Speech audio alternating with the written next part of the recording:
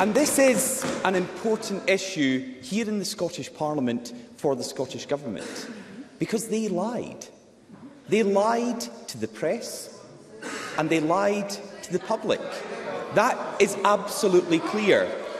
And Nicola Sturgeon is treating the Scottish public like idiots with this embarrassing defence. Mr Ross, if I could just remind you of the requirement of all members to treat one another with courtesy and respect at all times. No,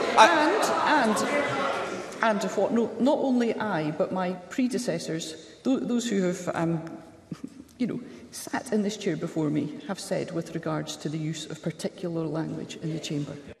But I think everyone has accepted that the SNP lied over these figures. And the defence from Nicola Sturgeon is embarrassing.